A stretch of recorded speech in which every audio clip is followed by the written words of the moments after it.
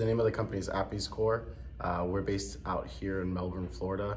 We print buildings, and our goal is to help combat the affordable housing crisis by bringing affordable housing to the market.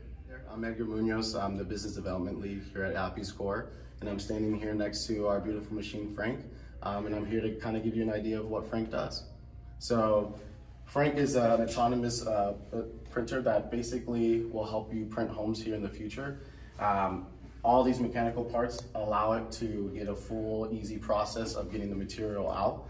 This is a boom system that can extend out to 16 feet, and then he actually can go up to 10.5 feet high. So this is him short, and skinny to be here in our showroom.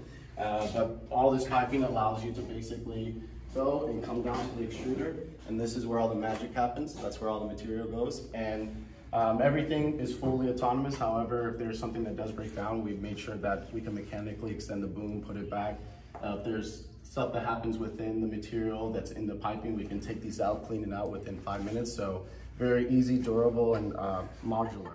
Jennifer McKinney, the Director of Business Operations here, and this is just a wall sample that we have in our showroom that just shows the different textures and finishes you can incorporate, much like standard concrete masonry block construction, in that you can paint it, you can smooth it, you can apply different textures and finishes, you can stucco, you can even do like a brick veneer system to keep it very much similar to traditional construction.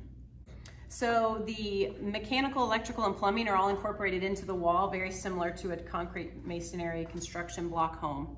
So that you can see here the different wall cavities and the reinforcement and the insulation options as well.